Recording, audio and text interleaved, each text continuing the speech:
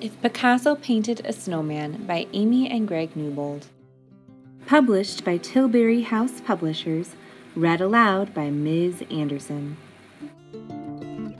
If someone asked you to paint a snowman, you would probably start with 3 white circles stacked one upon another. Then you would add black dots for eyes, an orange triangle for a nose, and a black dotted smile. But if Pablo Picasso painted a snowman, it would look like this. Not all artists paint the same.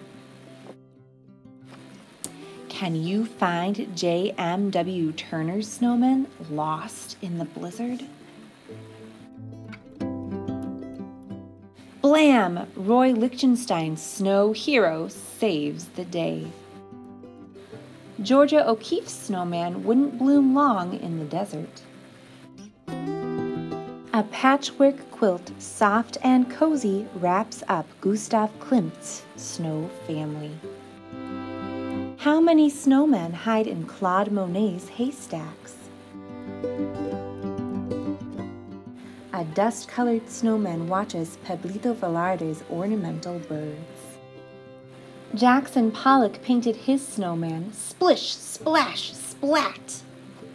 In Salvador Dali's winter fantasy, snowmen drip like melty cheese.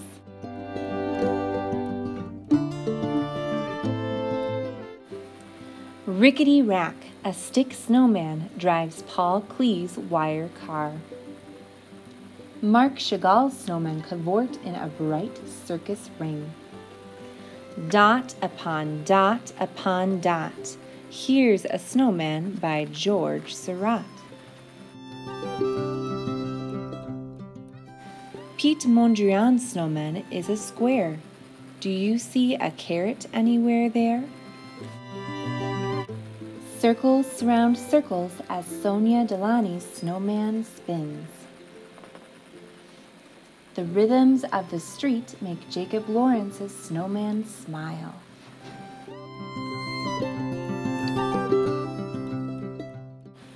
Vincent van Gogh's snowman swirls and curls in the wavy hills. And Grant Wood's famous snowman Gothic will never melt away. What would your snowman look like? Create your own today. The end.